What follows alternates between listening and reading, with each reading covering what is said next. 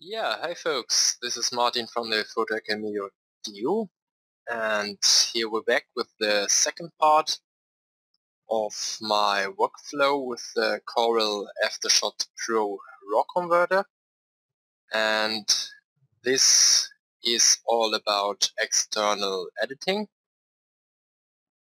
So in the first video we have done this image here in black and white, and now I want to go further with an editor. Here under edit you have the option, even with a shortcut Control and E, to edit this image in an external program. I've set up this for the On1 Perfect Photo Suite, but now I will show you how you set up another editor for your external editing. For this you go into the File menu and there to Preferences, and here you have the option for the external editor, and I like to change this for this video to another program I use very often, and it's Topaz Labs. There we go into Program, Common Files, Topaz Labs, and here we choose the Fusion Express 2 that you have to install.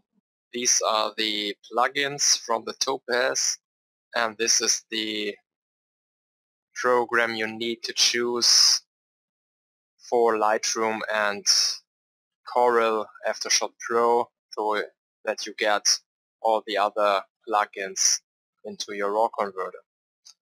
So we choose the Fusion Express, and we can set up the file format and the color space, as well as DPI for the external editing, and we say OK.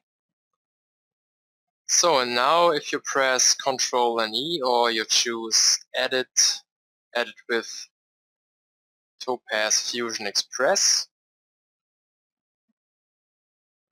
the Corel RAW converter is doing a conversion to a TIFF file that you have here, and then we can go into the Topaz Fusion Express and choose whatever plugin we like, and I want to choose the Detail 2 and run the plugin.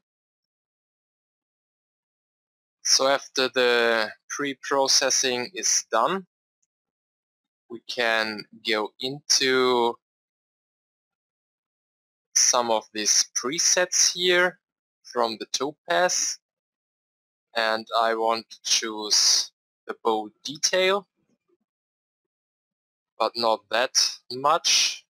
Go back a little bit, and then this is all I need for this image to get a little bit more of the graininess and a little bit more of the sharpness of the image.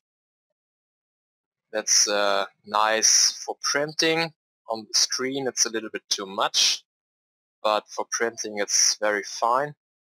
Then we can go back with the OK, and we can take a look on the original RAW file we added here in Corel AfterShot PRO, and then to change to the TIFF file with the Topaz Labs filter on it.